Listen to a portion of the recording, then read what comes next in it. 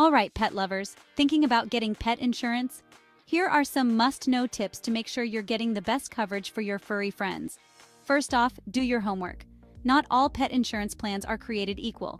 Look into different providers and compare their coverage options.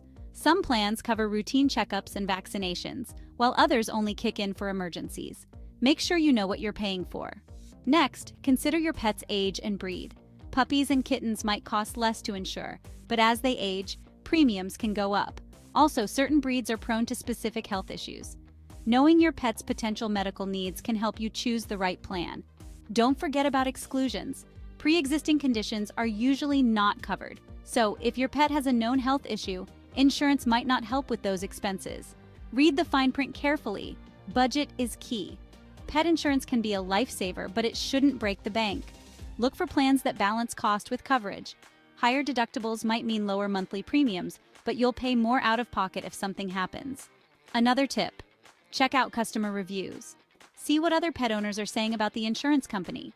Are they happy with the service? Do claims get processed quickly? Real-life experiences can give you a better idea of what to expect.